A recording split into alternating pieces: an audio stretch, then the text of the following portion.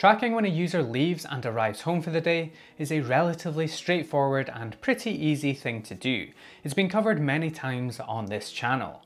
But the next step up from that, and what feels like the holy grail, is to be able to track people as they move around your house in the individual rooms themselves. Sure, we all have motion sensors, but those aren't very reliable if you're sitting still watching TV, for example.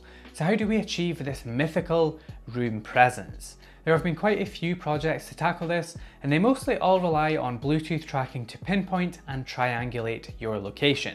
But I've always been pretty underwhelmed by the results, until I heard about a new project called ESPresense, a Bluetooth tracker running on relatively cheap ESP32s that will give you room presence as you move around your house, and let me show you how it works. ESPresense is a project started by DT Terrastar on GitHub that allows you to quickly and easily install firmware onto an ESP32 that has Bluetooth that will then pick up and track a Bluetooth beacon from a device like your phone or smartwatch or something that you always have on you.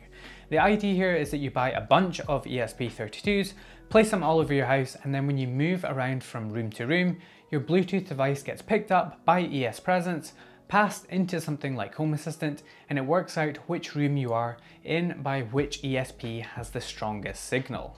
Now, if you're hoping to be able to use this to be able to quickly turn on lights before you enter a room, I probably wouldn't bother. It's not as quick as that to update, and you'll be much better suited with a motion sensor.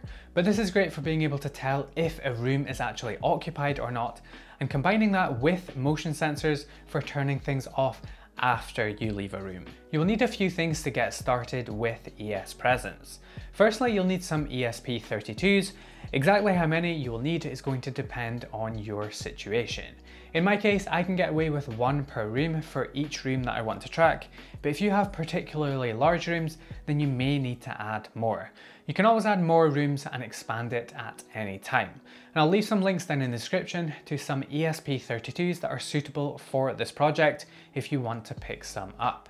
The other thing you will need is some sort of Bluetooth tracker. Now, this could be your smartphone if you want to, but be aware that there are some limitations there, and I personally prefer the idea of something like a smartwatch or a fitness tracker for this, since these seem to work much better. For this video, I will be demonstrating using my Fitbit, which I always have on me and is never off, but there is a bunch of other potential suitable devices. ESPresense does actually seem to work well with iPhones natively from what I have tested so far, and so that could also be a good choice for you. Finally, you'll need Home Assistant installed with an MQTT broker installed and configured too, which hopefully most of you will already have.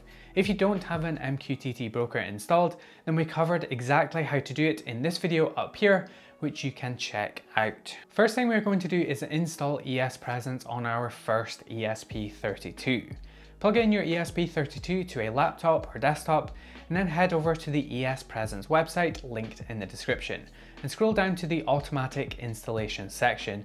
And this uses ESP web tools to install the firmware through your browser, meaning no need to install any additional programs or compile anything yourself, which is amazing. Make sure ESP32 is selected from the dropdown and hit the install button, and then select the COM port from the list and hit connect. When you do this, depending on which ESP32 you have, as soon as you press the connect button, you may need to press and hold the boot button on your ESP32 in order to enter flash mode. Continue to press it until you see the firmware start to install and then release. Once the flash has been completed, on a phone or laptop, search for Wi-Fi hotspots and connect to the ESPresense hotspot, which should now be showing up. Once connected, open your browser and navigate to 192.168.4.1, which should land you at the ESPresense configuration page, and go ahead and fill in your Wi-Fi details, hit save, and then restart the device. Once the device restarts, find your ESP32's IP address in your router and navigate back to that same web page once again. And this time you'll want to fill in your MQTT hostname, username, and password. Then enter the room name in which you will be placing this ESP32, and this will be the name that's shown inside of Home Assistant, so make sure to choose wisely. Underneath that, we have a few options that you may want to consider. Firstly, I like to disable the status LED, otherwise it will flash like crazy, and I also like to turn on the query for device characteristics, which should hopefully help if you are tracking Apple devices. Underneath that, you will see the maximum distance to report, and you'll probably want to configure this to roughly the max size of the room that you plan to place it in. The rest of the options are pretty good as defaults, so go ahead and hit save and restart the device once again. Over in Home Assistant, go to Configuration, Devices and Services and have a look at the MQTT integration. If you have auto discovery on, then you should be good to go and all of your entities will automatically be added, and you should be able to see some of them in the entities list already. If you don't have Home Assistant auto discovery turned on, then you will need to manually configure your sensors, which you should be familiar with, or you can turn auto discovery on and make things easier. Go over to DevTools and States, and in the name search for ESPresense, and you'll see a bunch of new entities added for our ESPresense device. If you see these, that means that ESPresense is able to communicate with our MQTT broker and everything is working correctly. Now you'll notice that we have sensors in Home Assistant, but these are just for the ESP32 itself, and they don't actually track individual devices, at least not yet. We need to figure out our Bluetooth MAC address of the device that we want to track, and to do that we need to view the logs of our ESP32 to check which devices it is actually seeing. Head over to the terminal page on the ESPresense website and hit the connect button to load up the logs. You may want to reset your device first before connecting to give it a fresh start. Give it a few seconds to connect to Wi-Fi and MQTT, and it should start outputting Bluetooth devices that it can see, but these are just MAC addresses and likely don't mean much to you. There is a few ways you can do this, but the best way I have found is to download an app on your phone like this one called NRF Connect on Android and scan for Bluetooth devices from here too. This app can quickly find and identify Bluetooth connections, and you'll see that it displays my Fitbit and even shows the Fitbit logo. From here we can then find the MAC address and use that to cross-reference with what our ESP32 is outputting. You'll then want to copy the value that appears in the ID column and not the MAC address column. Sometimes they are the same, but not always depending on the device. Now head back to Home Assistant and into your YAML configuration and create a new sensor using the MQTT Room platform, and then fill out the values like so. Make sure to paste your ID that you copied from the ESP32 logs in as the value to track, as well as give your sensor a unique name. You can also tweak the timeout values to suit your needs, and then repeat these steps for each device that you want to track. Restart Home Assistant and head back to Developer Tools and search for the name of the entity that you just created. And you should see that your device is now being reported, and as you move your device around, you'll see the distance changing. Nice.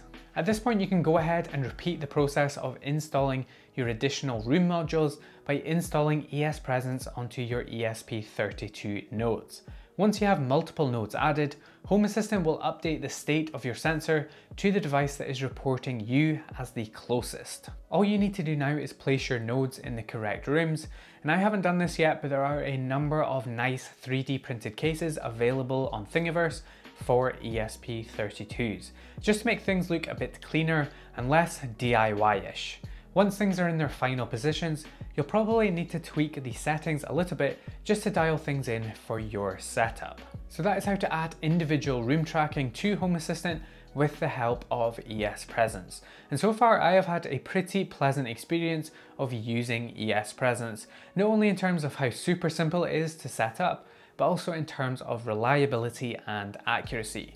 I've tried quite a few of other types of these types of projects, and I've never been too happy with the results I've gotten from them, but so far so good with ESPresense. And I've talked about this on Twitter before, but I would love to see ESPresense merged into the ESP Home project. I think they are perfectly suited for each other, and it would be incredibly useful to use a wall switch like the Sonoff Switchman, which already has an ESP32 inside, for not only controlling lights and relays smartly, but also for room tracking. And that would kill two birds with one stone. And that is something that makes complete sense in my head. In terms of next steps, you can then take this information and use them in your automations, most likely as conditions. There is a ton of ways you could actually use this information, and if you'd like a follow-up video on this and what to do with it, then please do let me know in the comments if that is something you would like to see. Other than that, feel free to go crazy with this and see how ESPresense works for you in your smart home. In fact, let me know, what is your plans for individual room tracking? What automations would you run from having something like this? I think there is a ton of cool potential, and I've been waiting for something like this for quite a while. But anyways, that is about going to do it for this video, guys. I hope you guys enjoyed it. And if you want to support the channel, then you can do so by becoming a patron on Patreon. And your support allows me to keep on making these videos. Thank you to all my current Patreon supporters. As always, your support is very much appreciated. Please make sure to drop this video a like and get subscribed. And I will see you in the next video.